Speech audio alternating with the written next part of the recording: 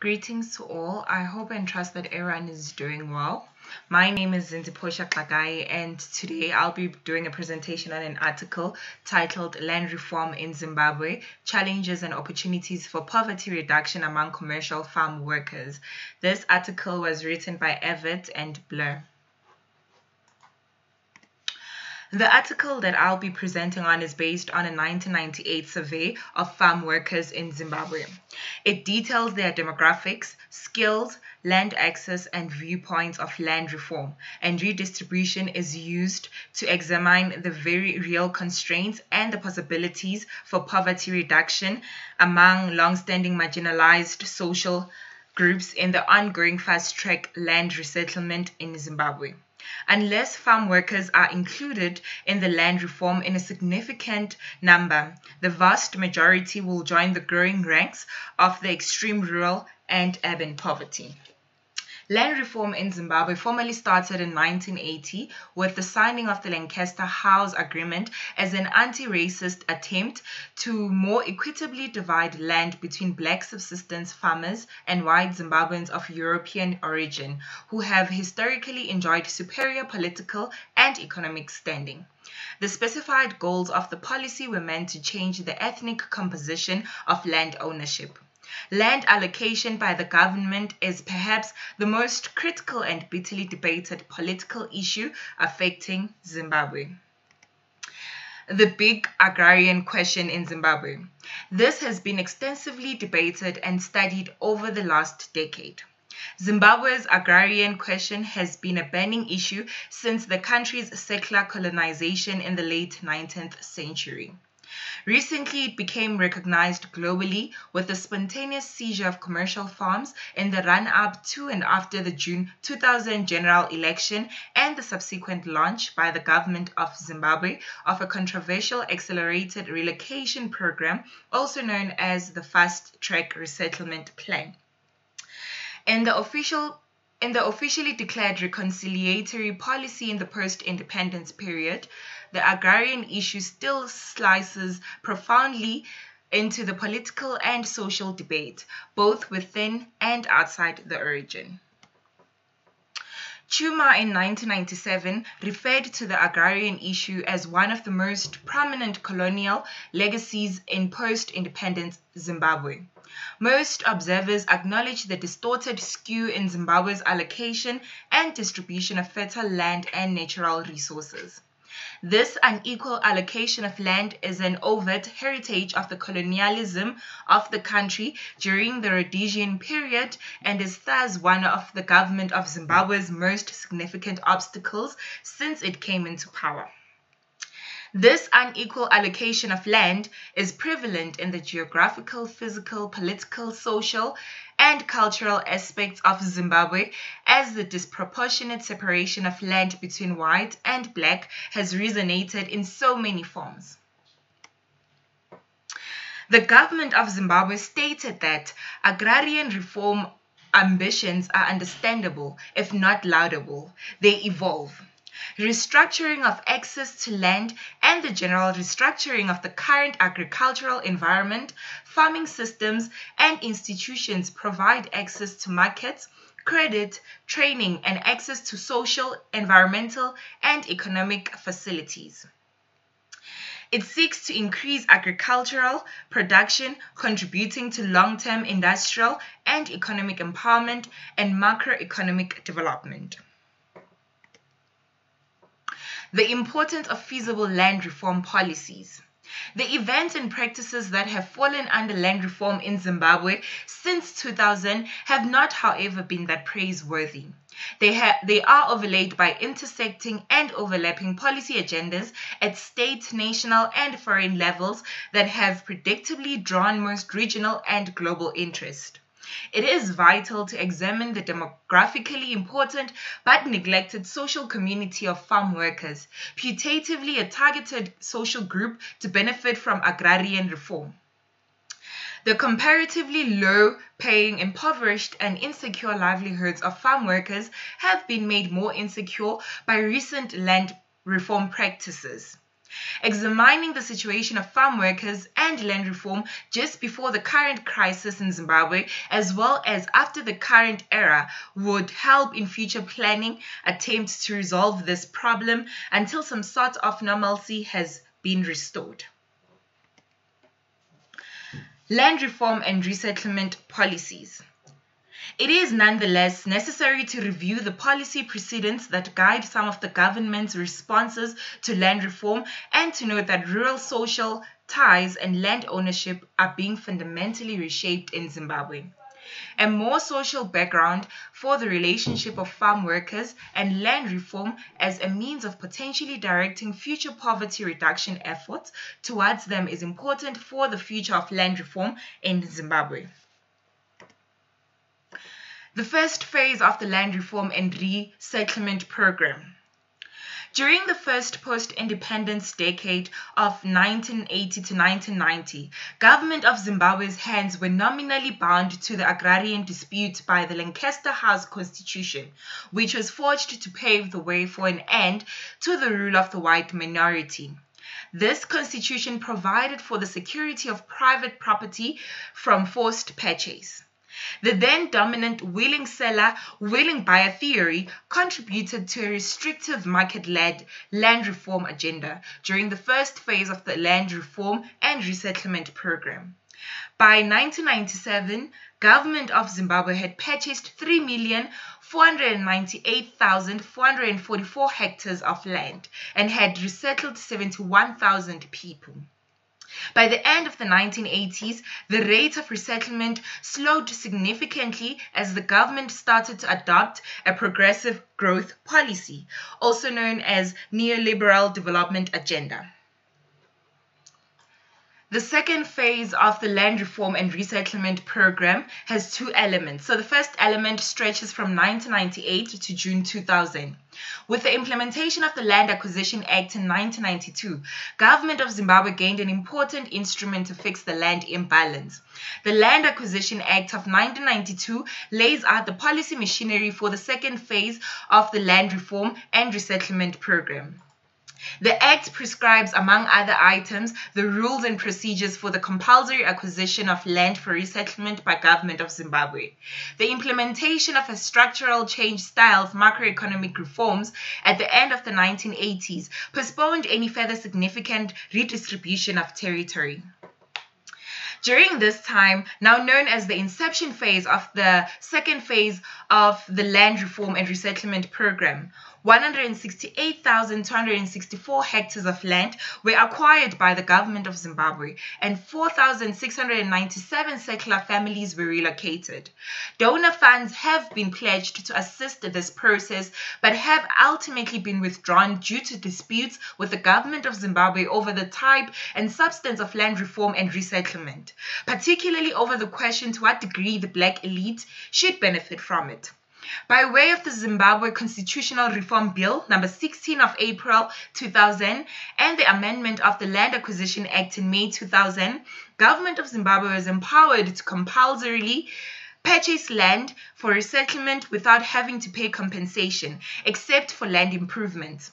With the eventual compulsory purchase of 804 farms in early June 2000 and the formal introduction of the Accelerated Land Reform and Resettlement Implementation Strategy in July 2000, government of Zimbabwe effectively embarked on what is widely referred to as the Fast-Track Land Reform Program. All of this was in the context of growing invasions and occupations of predominantly white-owned commercial farms. The second phase of the land reform and resettlement program, the second element basically is the fast-track land reform program. The introduction and implementation of the second phase of the land reform and resettlement program, and in particular the fast-track program, has been related to agricultural occupations, political violence, coercion, destruction of property, willful disregard of the rule of law, and lack of accountability, especially especially in the selection of beneficiaries. Some commercial farmers, and at times their groups, such as the Commercial Farmers Union, have challenged the constitutionality of the entire program and of specific elements of it. The principles and objectives of the second phase of the Land Reform and Resettlement Program go back to the 1992 National Land Policy. So the objectives of the National Land Policy are stated as to ensure equitable and socially just access to land, to democratize land tenure systems and ensure security of tenure for all forms of land holdings, to provide for participatory processes of management in the use and planning of land, to promote sustainable and efficient use and management of land. Of Zimbabwe's total land area of 39 million hectares, approximately 33 million hectares, which is 85% of total land, are allocated to agricultural use, and 6 million hectares, which is 50% of total land, to national parks and urban settlement. About half of the land is allocated in the communal areas, comprised mainly of smallholder farmers. These communal areas are the legacy of the colonial policy of racial segregation and its creation of native reserves for those classified as indigenous Africans. The rest of the agricultural land is divided into large-scale and small-scale commercial farm sector areas, state farms, and resettlement areas. As of 2000, the majority of the large-scale commercial farms were still owned by the minority white Zimbabweans and international companies. 72% of communal areas are situated in the least fertile agroecological zones natural region, which in principle are only fit for ranching. Although some have secured a profitable livelihood from farming, the majority of the communal area dwellers are engaged in survivalist agro-based economic activities. Objectives of the present Land Reform and Resettlement Program, as stated by the government, is to acquire not less than 8.3 million hectares of land from the large-scale commercial farm for redistribution, to reduce the extent and intensity of poverty among rural families and farm workers by providing them with adequate land for agricultural use, to increase the contribution of the agricultural sector to the gross domestic product and foreign currency earnings, to promote environmentally sustainable utilization of land through agriculture and ecotourism, to develop small-scale farmers into mainstream of commercial agriculture. So this is one of the things that Dr. Davis had mentioned in one of our lessons that we had last week, basically the importance of capacitating small-scale farmers, right, if it happens that the government eventually gives them land. And lastly, to create conditions for sustainable economic, political, and social stability. Officially, the second phase of the Land Reform and Resettlement Program aims to decongest overpopulated or overstocked areas through resettling smallholder farmers onto acquired large-scale commercial farms, land, and on the other hand, to indigenize the large-scale commercial farm sector by enabling qualified black farmers to replace white farmers. This will lead, according to the policy, the elimination of poverty among rural communities and the economic empowerment of indigenous people of Zimbabwe. The implementation plan for the second phase of Land Reform and Resettlement Program comprises two overlapping stages. So the first stage is the accelerated fast-track phase. It starts from July 2000 to December 2001. It focuses on the accelerated identification of land for compulsory acquisition, gazetting of identified farms, and circular placement. This phase has been highly chaotic and confrontational. The second stage is the expanded phase, which is from 2000 to 2004. It includes valuing of properties, assessment of compensation and payment of compensation, determination of secular carrying capacity and most appropriate resettlement models, production of resettlement land use plans upon acquisition and demarcation of land secular emplacement, provision of infrastructure such as access roads, boreholes, wells, dipping facilities, and a first phase and provision of secondary infrastructure such as primary road networks, schools, clinics, rural services, and so forth. The current land form is clearly not following laid down policy. In fact, an argument can be made that policymakers are trying to contain actions on the ground. Land reform and farm workers. So now we are focusing on farm workers in Zimbabwe's commercial farming sector.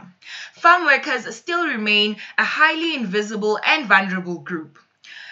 Shu in 2000 described farm workers in Zimbabwe as quasi-citizens because of their limited access to governmental services, their disenfranchisement in local government until 1998, and their cultural marginalization. It is notable that agriculture is the largest employer in Zimbabwe.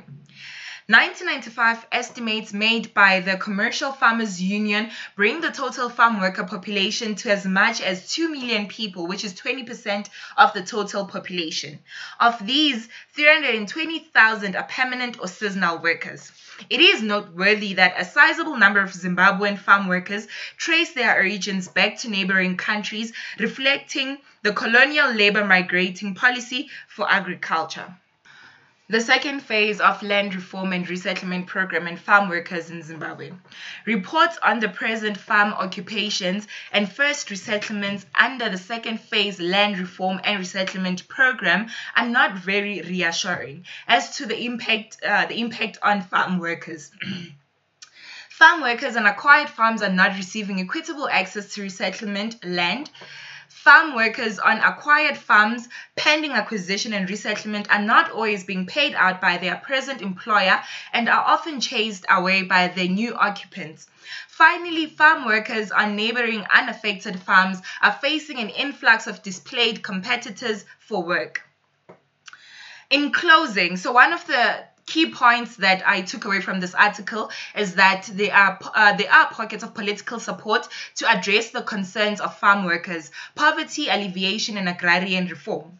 The inclusion of farm workers as a targeted beneficiary group under the second phase of land reform and resettlement program seems to continue hope, thus making the identified opportunities for poverty reduction within the ongoing agrarian reform still realizable. Furthermore, farm workers in Zimbabwe are being excluded from agrarian reform, subject to much violence, and are being left to fend for themselves. Aside from the relatively small number of reported farm worker households acquiring land under the second phase of land reform and resettlement program, most are being forcibly displaced from their former jobs and are trying to find a place to live and a means to survive. The latter typically includes informal trading, prostitution, illegal gold panning, and piecework, often on the newly resettled farms.